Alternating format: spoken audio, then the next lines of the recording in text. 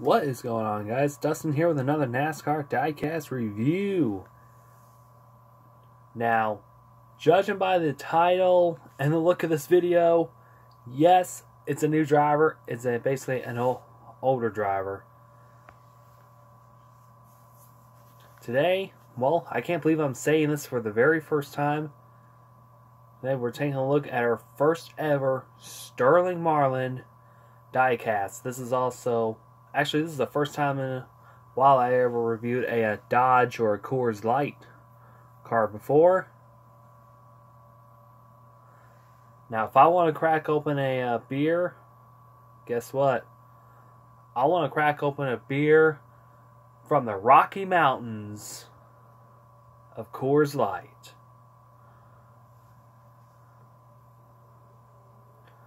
And this is the car that... Now this car and a silver bullet of Coors Light would work just for me. So today we're going to take a look at our first ever Sterling Marlin diecast. Now this is actually not a usual typical diecast review. This is actually a autographed one. First time ever autographed. And this is also a dealer exclusive diecast car. This is actually the 2004 inaugural season of the NASCAR NEXTEL Cup Series. So you'll see a little bit of references of, you know, welcoming NEXTEL into the as a new title sponsor. 2004 was a big time transition from Winston to NEXTEL. You know, we're all used to saying NASCAR Winston Cup Series, and around that time, it was now known as the NASCAR NEXTEL Cup Series, which later on became the NASCAR Sprint Cup Series, then the Monster Energy NASCAR Cup Series, and today, the NASCAR Cup Series. So let's go ahead and take a look at this car now. Now, we do get this bottom display stand right here, which is actually... it was requested by the sponsor of Coors Light, just like Miller Lite. Now, speaking of Miller Lite, I still have those two Brad Keselowski cars I have that don't have a display base like this. So let's take a look at the front. Now, this is a Dodge. Looks like it's a Dodge Intrepid.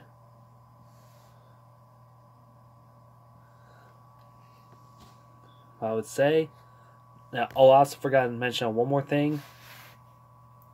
These cars are actually sequentially numbered. 2004 of these have been made. Now, I knew that one right off the bat. Here you got the Coors Light logo up here. So we've got Dodge on the front as well. You can go on back. Now, on top, we got Sterling Marlin's autograph. Now, this is actually, for real, his signature. I promise you, I did not scribble this on. I actually did bought this the way it was. It was signed.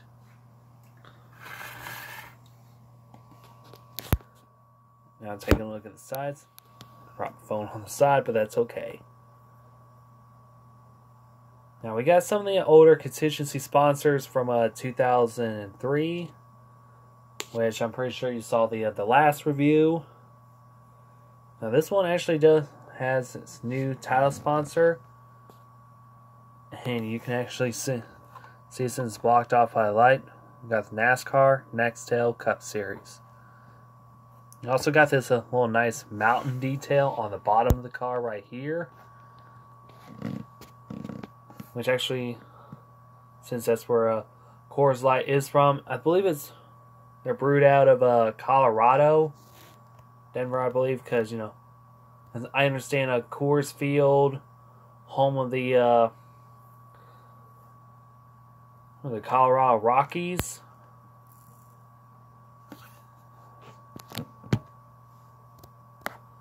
Brewed out of there now. Got a little bit of a focusing issue. There we go. You can go on back.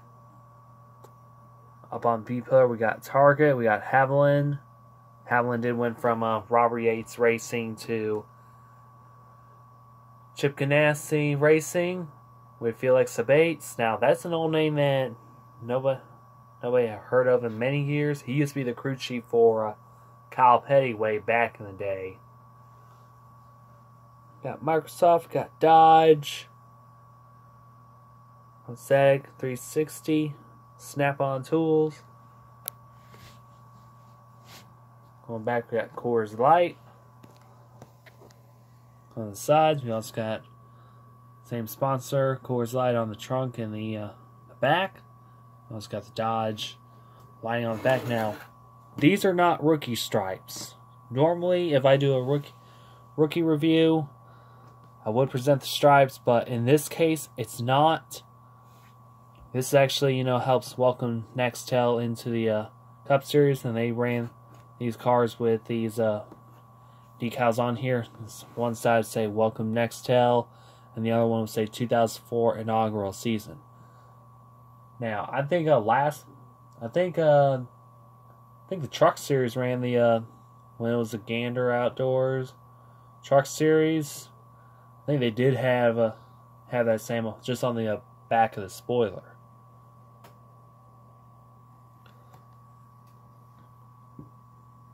When I say these are numbered, I meant it for real. Got NEXTEL Cup Inaugural Edition. Decaling on the inside. We also got the number, which is 1148. Ooh, man, it's not a car one. Open up the back. We also got the fuel tank. We got that fuel line that runs in there from the fuel intake all the way inside.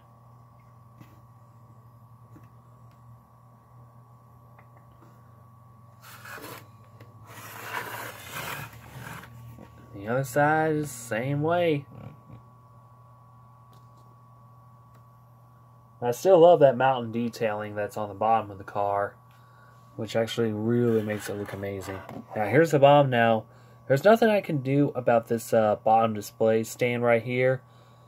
Just like what I said in the introduction, the sponsoring agency, which is Coors, actually did requested action around this time to have a display stand on the bottom. Now you can actually see there are triangular screws here, but bad news is I don't have a triangular screw. But my best guess is you can get a little set off Amazon or eBay or anywhere else. But I promise you the hardware home improvement stores don't sell them. Let me take a look at the hood. Look at that.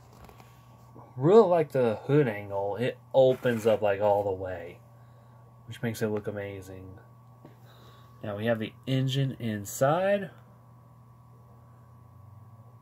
And this engine, it's incredibly detailed. Like the last video, this one is just amazingly detailed. You can see spark plug wires. You can actually see a radiator hose that goes from the radiator to the top of the engine, just underneath this cowl air intake right here. Now let me bring this light down here so that way you can see it.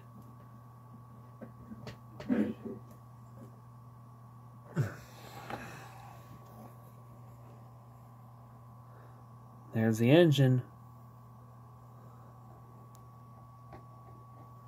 You can actually see all the spark plug wires. You can see the, and just like what I said, there is a radiator hose that runs from the top of the engine to the radiator, or vice versa.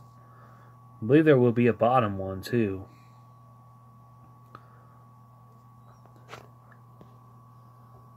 This just really takes my breath away. Having to review a car from 2003. Now 2004. There's the inside of the engine. Not engine, the cockpit area. That was my blunder and mess up right there. Oops.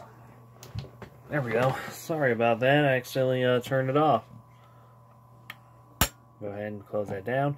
Oh, I also forgot, there is a NASCAR NEXTEL Cup Series decal under here, which was around that time their new title sponsor. Oops. Knocked into my little staging area. Now, I think I've done a review of the 2004 diecast, but I don't think I would do a second one, so this is actually really amazing. Now, do I actually like this car? Well, yes I do. Only downside is I really hate having these display stands on the bottom, as much, to everybody's annoyance.